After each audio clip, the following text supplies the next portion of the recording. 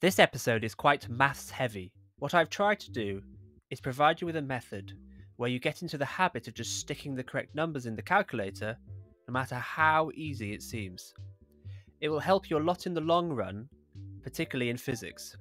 You might get a question in your exam that shows you a picture of a cell and it asks you to work out how many times bigger the picture is compared to the actual size of the cell.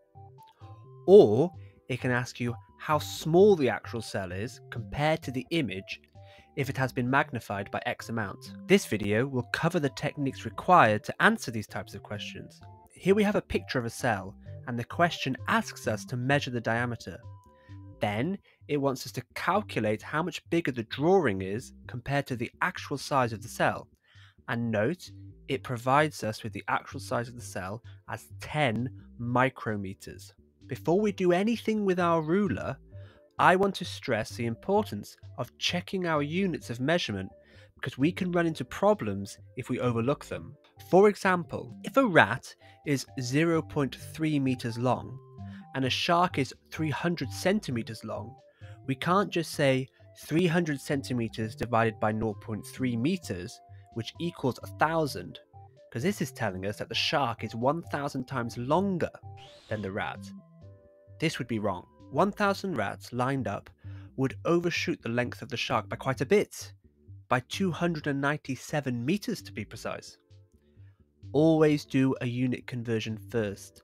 I prefer always changing everything into meters. It is a good practice because the unit prefix, centi, milli, micro, etc., represents a meter times 10 to the power of something. For example, for a centimeter, it is times 10 to the negative 2. For a millimeter, it is times 10 to the negative 3, and times 10 to the negative 6 for a micrometer, and so on. So the rat stays at 0.3 meters. But the shark is really 300 times 10 to the negative 2 meters. I know most of you can just convert 300 centimeters into meters with ease, but it is a good habit because you won't find it easy converting megameters into meters, etc. Remember, the centi before meter means to the power negative 2.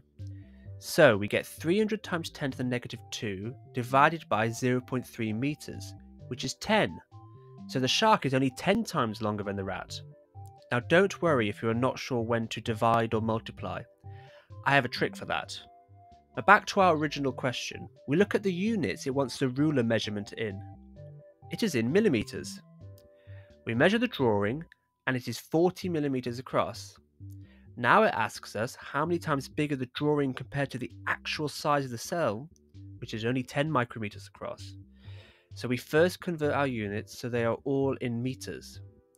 So 40 millimeters is written as 40 times 10 to the negative 3 meters, and 10 micrometers is written as 10 times 10 to the negative 6. Now how do we know what goes on top and what goes on the bottom when we're dividing? Here is an equation triangle.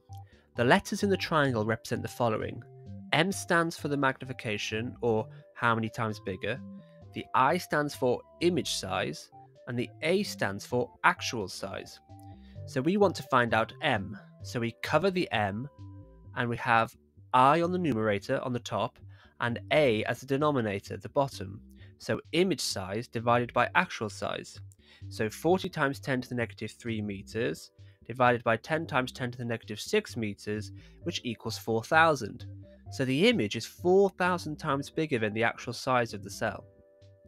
Let's do another example. We are given another drawing of a cell, and the question gives us the actual size of the cell. It asks us to measure the cell in millimeters again, and then work out how much bigger the drawing is compared to the actual size of the cell. So it's the same as before. It gives the actual size of the cell as 50 micrometers in the question. We measure the picture of the cell, and we find it is 50 millimeters across. Now we need to convert our units into meters. So the drawing is 50 millimeters, which is 50 times 10 to the negative 3 meters, and the actual size of the cell is 50 micrometers, which is 50 times 10 to the negative 6 meters.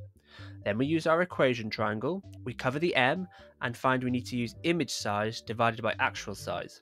So 50 times 10 to the negative 3 divided by 50 times 10 to the negative 6. We get an answer of 1,000. so the drawing is 1,000 times bigger than the actual size of the cell. A final example, we have an image which we need to measure the diameter of. This is an image of a blood vessel this time. Now we are told this image has been magnified by 20 times. The question asks us to find out what is the actual diameter of the blood vessel in meters. So, measuring the image, we get a measurement of 40 millimeters.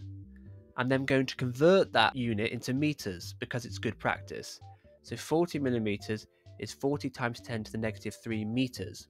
Now, using the equation triangle, I need to cover the actual size, so the A, and this leaves me with I over M, so image size divided by magnification. So 40 times 10 to the negative 3 divided by 20, which is 2 times 10 to the negative 3 meters.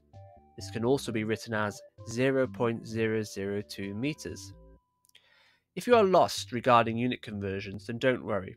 Later on, there will be a video specializing in numeracy skills that you will need for your biology exam. In the next lesson, we will be covering specialized cells and describing the levels of organization within organisms.